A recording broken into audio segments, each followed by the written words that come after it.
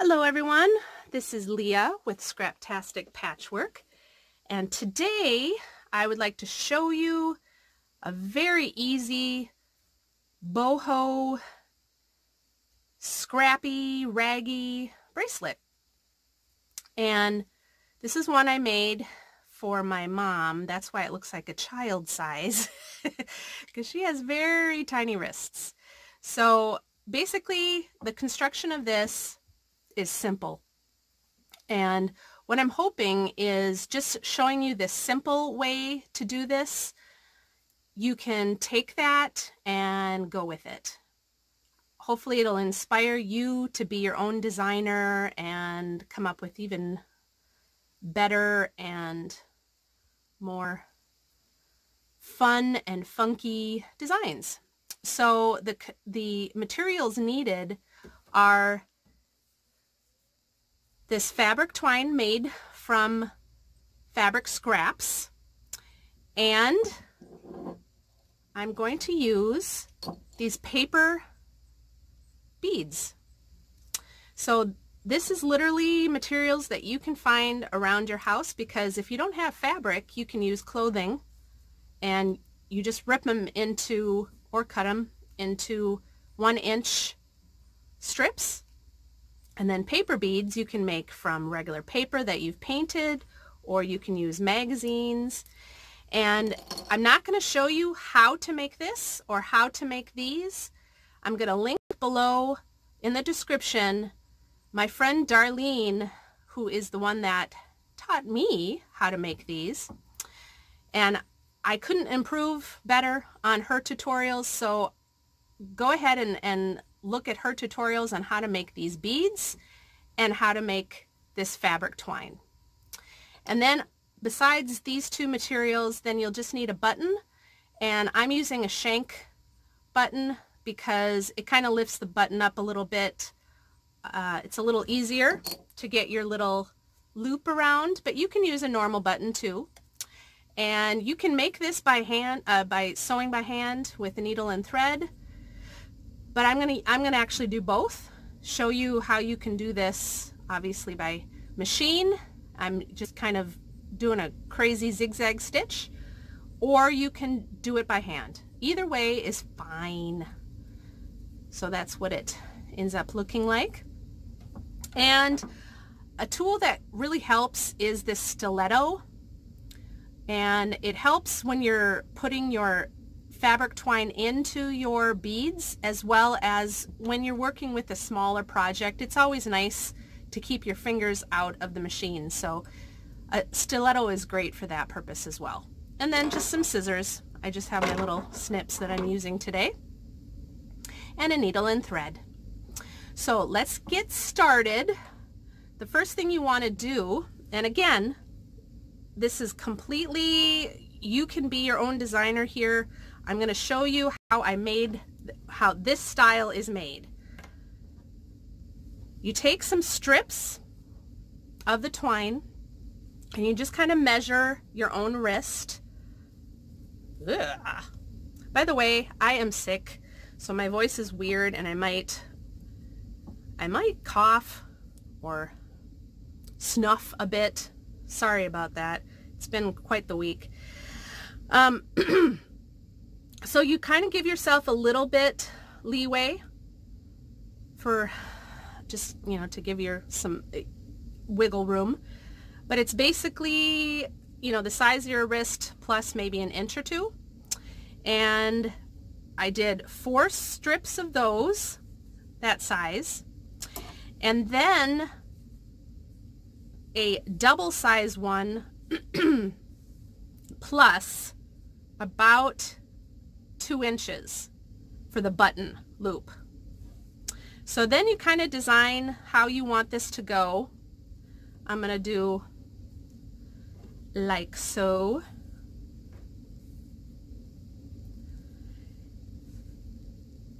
And if you don't feel comfortable with some of your joins in here, and that'll make sense once you understand how to make this fabric twine, then you can go ahead and do a couple stitches, either hand sew or on the machine, just to make sure that that your joins are nice and strong. And then you do one side together,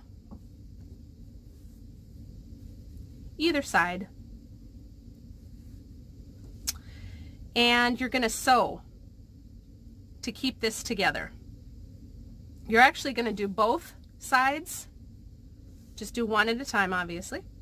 And again, you can do this by hand or by machine. And I'm going to use a zigzag stitch just because it kind of spreads things out a little bit better. But if you don't have a zigzag stitch, like I have a quilting machine that does not have a zigzag stitch, it's straight stitch only, you can do that too. Just kind of go back and forth a few times to make sure that these are secure. So you want to stick it in the machine, hold it together, and just go back and forth a couple times. And I'll do that off camera so you don't have to listen to my machine.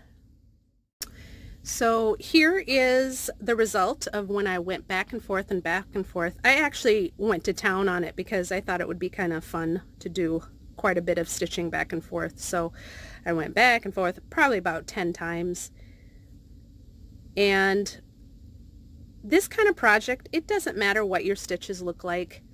If you're doing this by hand, seriously, you know, it's boho, so it's supposed to look like you just made it. So just have fun with it. The other thing I did is I edged it. I just did zigzag again, but if you had a serger, you could do that. I just wanted to make sure that was nice and secure on the edge there. And then you just, or before you do that, you want to trim it so that everything's even, and then you go ahead and edge stitch or another zigzag stitch, however you'd like to do it. So I did it about 1.5 inches in, and this is your side that you're going to have your button. So you want to have a nice sturdy platform for your button. Then you're going to put your beads on. So if you see how it goes now, you're going to have this little loop up here, and that is going to be your button loop. And you have the rest of your lines of fabric twine supporting that. So make sure that your doubled loop one is in the middle, because that's where your button's going to be. Then you won't have a wonky bracelet. So now we go about stringing our beads. And again, just have fun with this. Put them wherever you want. And you kind of get it started. You know, this depends on how big your shaft of your bead is. You want to just make sure that your internal, I guess it is a shaft, is big enough to support your fabric twine here. But this is where this stiletto comes into play, because it helps you get that in there. And I also want to apologize for my nail polish. I could not find my nail polish remover, so this is 1,000 layers. I'm really sorry if it bothers you. Okay, so then you just kind of place them where you want. And since they're tight together, I'm going to kind of offset them.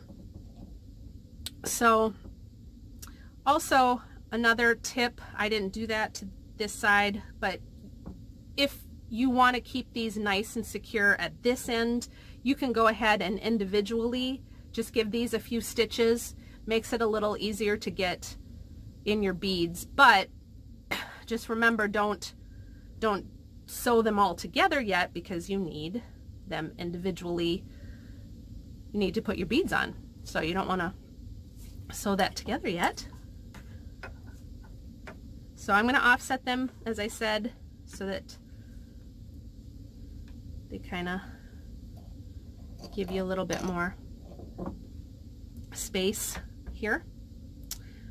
And obviously you can't do that on the loop one, but you could have prior to sewing these together. And I think on this one I actually did start on this side.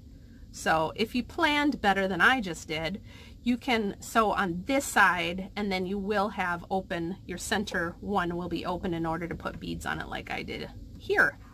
So that won't be happening here, but it's okay. Again, this is kind of a whatever kind of project. my favorite kind.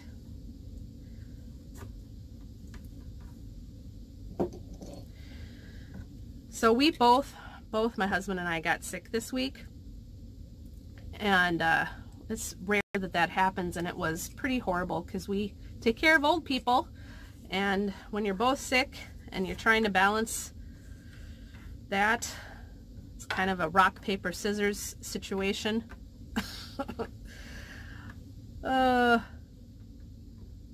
Whoever is less snotting up at the time, I guess.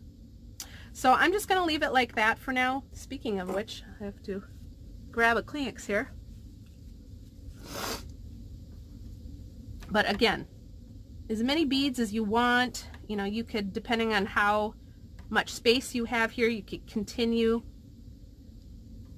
But I'm just going to leave it at 4 for now. Okay, so the next thing you can do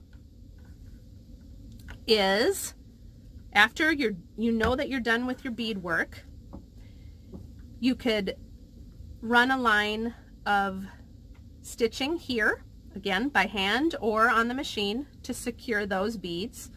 Or if you're going to put more beads on there, you could run a line of stitching and then bead again, run a line of stitching just to hold those beads in place so that they don't come off. So once you're done doing that and you've gotten to the end, I'm just going to even these up a little bit. Don't cut this one. That's your little loopy. Then you do the exact same thing as you did to this side. So you want to stitch all of these together flat, back and forth, making sure that your loop is big enough for your button. So I'm going to do that off camera as well.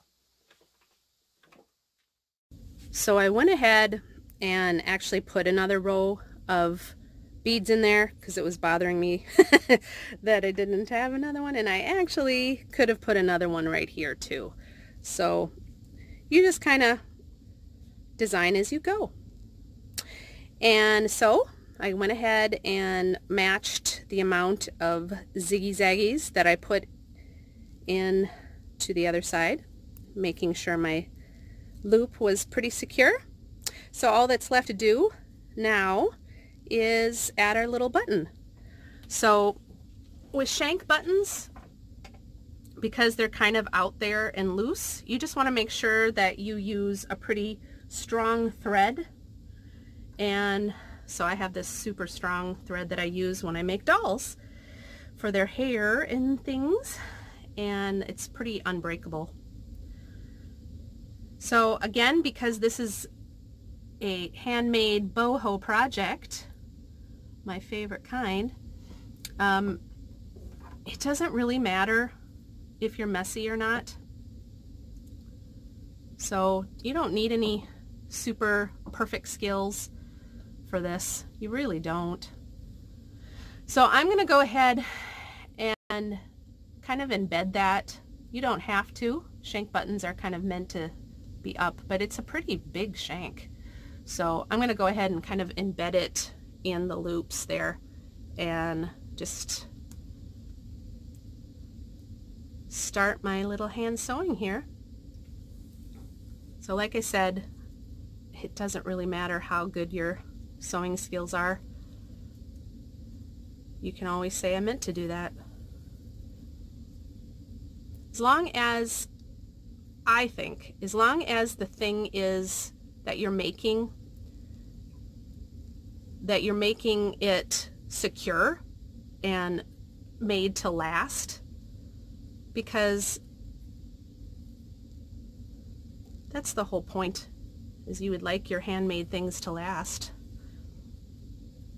because so many of our things that we buy mass manufactured just do not last, and we're just kind of a throwaway society now, and we got to stop that. So make your, when you do hand sew, anything that you make by hand, Make with pride and make it strong. Made to last. So you just kind of do your little knot however you want.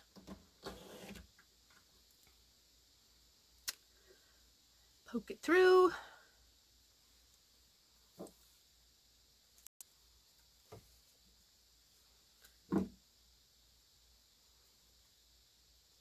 Snip your thread. And again, if you wanted to do this whole project by hand, it'll take you a little longer, but you could absolutely do anything with this project by hand. So there you go. Your loop works. This one looks like I made it a little big for me, but so I guess a tip that I would have is, depending on when you make your twine, sometimes you can get it loose and sometimes you can make it super tight, and depending on what materials you use, it can be stretchy. So maybe when you measure that around your wrist, stretch it out a little bit, and that'll help you determine how big your strips can be. But that's okay.